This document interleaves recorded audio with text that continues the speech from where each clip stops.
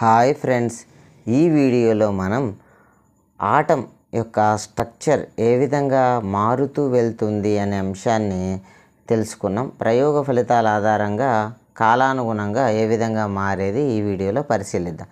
మొదటగా John Dalton ఏం చెప్పాడంటే, John Dalton picture of atom was simple neutral spear of individual matter that was the same throughout. Atom of different elements, however we differ from one another అని చెప్పడం జరిగింది.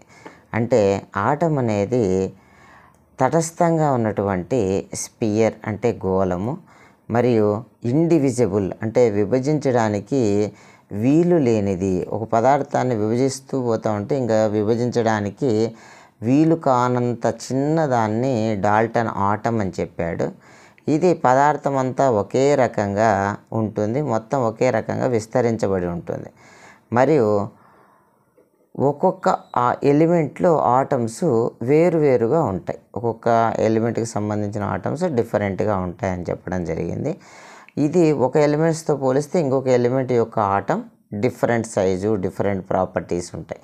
కాకపోతే ఆ element మొత్తం కూడా అదే రకంగా ఉంటుంది అనేది డాల్టన్ చెప్పింది. మొత్తం మీద ఆటం అనేది ఇండివిజిబుల్, విభజించడానికి వీలు కాదు అని డాల్టన్ యొక్క ఉద్దేశం.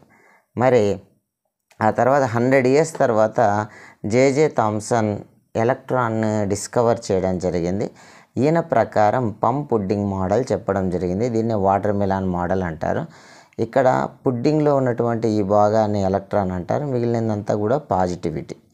Okay, J J Thomson was amazing discovery. ఎందుకు అమేజింగ్ డిస్కవరీ అంటే, అప్పటి వరకు ఉన్న థియరీలన్నీ కూడా ఆటం లోపల ఏం లేదు, ఇండివిజిబుల్ అని భావించేవాళ్ళు. ఈయన మాత్రం రెవల్యూషనరీగా మొదటిసారిగా ఆటం అనేది లో కూడా ఇంకా సబటామిక్ పార్టికల్స్ ఉంటాయి, ఎలక్ట్రాన్ ఉంటుంది అనే అప్పటి వరకు ఉన్న ఐడియాలజీని బ్రేక్ చేసినాడు. కాబట్టి ఇది ఒక అమేజింగ్ డిస్కవరీగా చెప్పచ్చు. అదేవిధంగా the electron showed that atom were not indivisible. Atom అనేది ఇండివిజిబుల్ అని చెప్పడం జరిగింది, ఎందుకంటే లోపల ఎలక్ట్రాన్లు ఉన్నాయి, మరియు contained negative electrons and positive charge make them neutral. రుణాత్మకమైన ఆవేశం కలిగిన ఎలక్ట్రాన్లు మరియు దాన్ని తటస్థం చేసే పాజిటివ్ ఛార్జ్ ఉన్నాయని చెప్పడం జరిగింది. ఇందులోని లోపాలను ఇది థామ్సన్ చెప్పింది నిజమా కాదా వెరిఫై చేయడానికి తన శిష్యుడైన రూథర్ఫర్డ్ గోల్డ్ ఫాయిల్ ఎక్స్పెరిమెంట్ చేసి ఆ ఎక్స్పెరిమెంట్ రిజల్ట్ను ఇక్కడ చెప్పడం జరిగింది.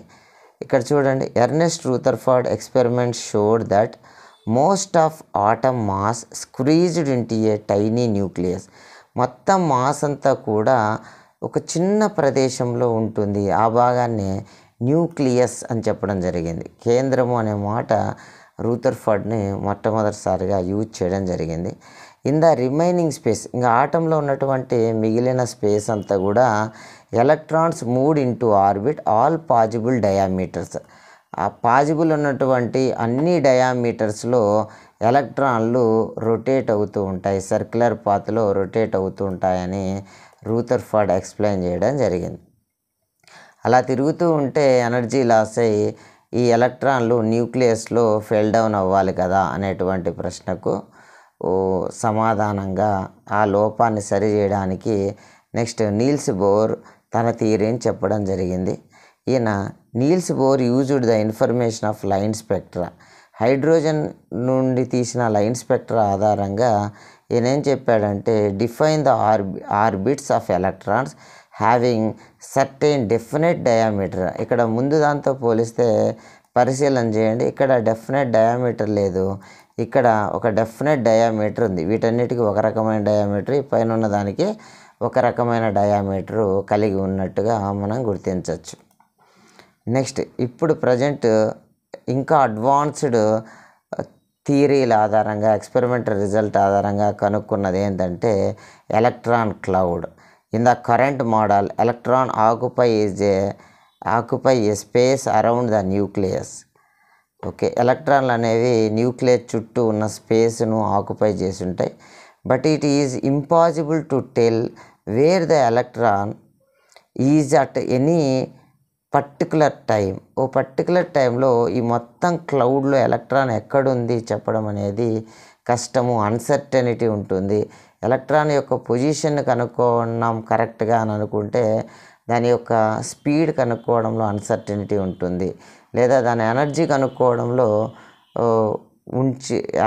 కరెక్ట్గా కనుక్కుంటే దాని టైం ఎక్కడుంది అనేది కనుక్కోవడంలో అన్సర్టెనిటీ ఉంటుంది. మొత్తానికి ఈ మొత్తం ఎలక్ట్రాన్ క్లౌడ్ రూపంలో ఉంటుంది అనేది ప్రజెంట్ రన్ అవుతున్న మోడల్. ఈ వీడియో ఇంతటితో సమాప్తం. మరిన్ని మంచి వీడియోల కోసం మన ఛానల్ని subscribe కాగలరు. Thank you one and all.